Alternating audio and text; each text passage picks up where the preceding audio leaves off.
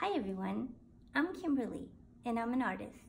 I'm here today because I wanted to tell you about my new painting, Una Serata a Venezia, which talks about arriving in Piazza San Marco at golden hour on a lovely spring evening. So this painting shows arriving in Piazza San Marco by Vaporetto, which is a water bus, and that's what the Venetians used to get around most of the time when they're not walking.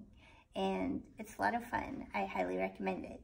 And if you take one to Piazza San Marco, you get to see this lovely shoreline with a lot of the famous landmarks of Venice when you arrive.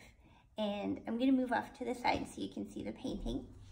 Here in the center is the Palazzo Ducale, which the rulers of Venice, called the Doge, lived and ruled for centuries over Venice and its empire. And then next to it, you see the Campanile, which is the bell tower for St. Mark's Basilica. And let me get a little closer so you can see the spires of St. Mark's just past the Doge's palace.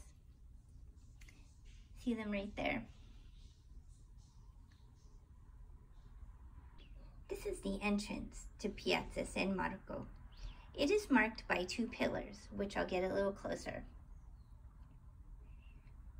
You can see them here and here.